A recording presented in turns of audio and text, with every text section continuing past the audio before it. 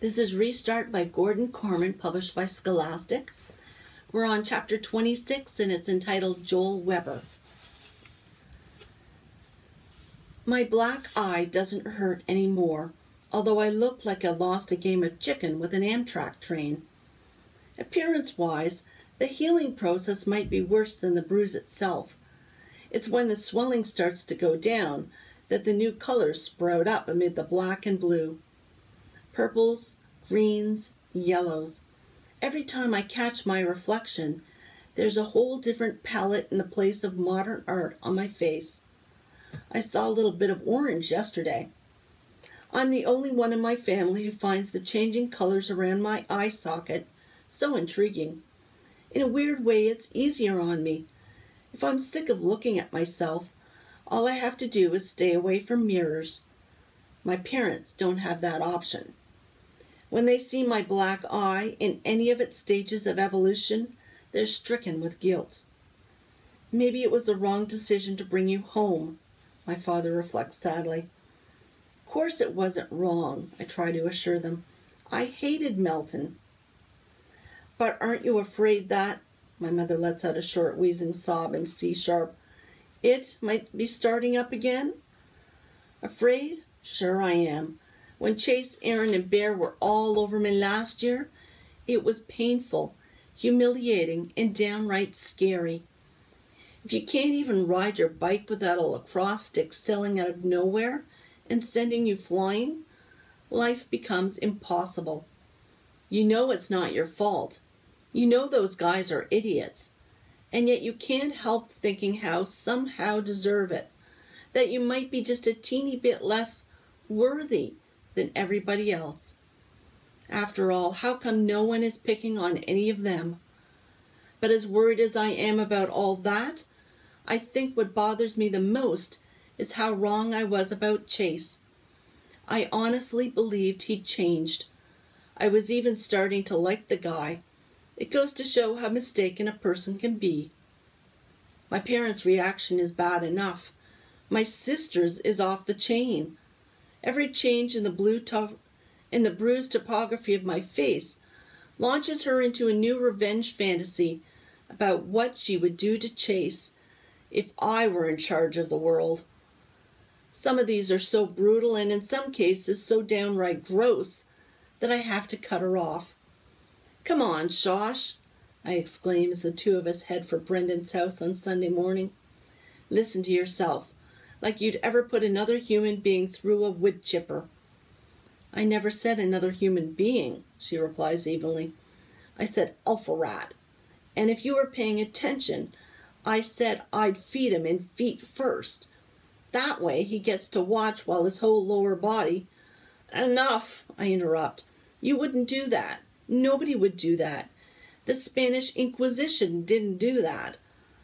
Only because the wood chipper hadn't been invented yet, she tells me.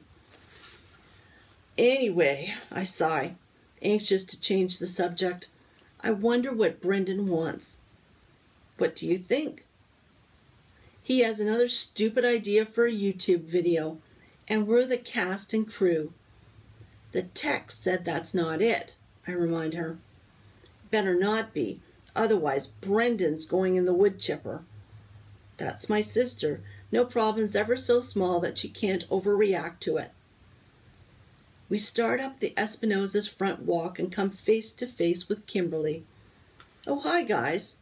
She gives me a long, hard look. Your eye is better, she adds dubiously. I'm okay, I say quickly. I don't want Shosh to nominate any more candidates for the wood chipper. You also got the text? My sister asks Kimberly. She nods. And Chase is coming too. What? Chase? Shosh grabs my arm and starts dragging me back down the walk. Brendan explodes out the front door and runs up to us. Where are you going?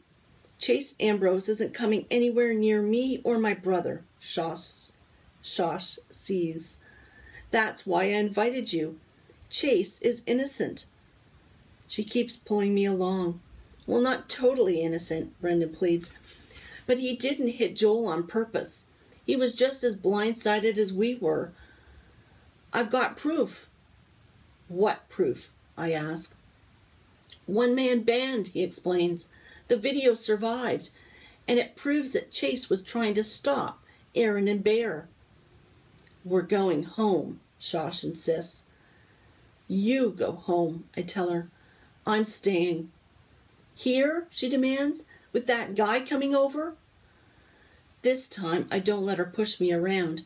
I want to know what happened. I have to see it for myself. And she stays too, probably because she thinks I need protection. A lot of guys would be embarrassed about that, but I'm at least a little bit grateful. At any minute, Chase is going to walk in Brendan's front door, and I can't predict how I'm going to feel about it. I've seen him around school here and there. Still, this will be the first time since the fire extinguisher incident that we'll be in the same room together. We establish ourselves on the living room couch, and Brendan sets up his computer on the coffee table. I transferred this one from the flip cams. I brought it home to shoot something else, and this was on it. He puts out some snacks, and we settle in to wait for Chase. 20 minutes go by. Then we're up to half an hour. Kimberly is impatient, mostly because Chase is the only reason she's here. Where is he? Brendan texts again. No answer. Well, what did you expect? Shosh scoffs. He said he was coming, Brendan insists. He cares as much about you as he cares about everybody else except himself. 0. Face it, he blew you off. My sister stands up. Let's go, Joel. We've already wasted enough of our lives, courtesy of Chase Ambrose. I turn to Brendan. Play the video. Chase can see it some other time. We fast forward through most of it, watching musician Brendan popping up all around the risers, playing different instruments for his one-man band. He switches into regular playback once the tuba sequence comes up. I feel my stomach muscles tense. As much as I've been bullied, I've never had the opportunity to actually watch it happen before. The impatient expression on Shosh's face is replaced by one of intense concentration. I don't get it, Kimberly puts in. All I see is Brendan. Where's everybody else? You and Joel are there, but you're both out of frame, Brendan explains. Keep watching. We hear Aaron and Bear fling the doors open, even though they're off camera. The first thing we actually see are 2 jets of white foam that catch Brendan full in the face. He goes down, tuba and all. It would be funny if I didn't know what was coming next. When the streams of foam change direction to some target off-screen to the right, I know I'm the one in the line of fire. There's a lot of yelling going on, and I hear my own voice in there with Brendan, Kimberly, and the 2 attackers. After a few more blasts of foam, Aaron and Bear step into the frame, appearing on the left side of the screen. The next part I remember all too well. Aaron and Bear are tossing instruments all over the place and trashing the band room. I try to take on Aaron, but he shoves me down into the foam.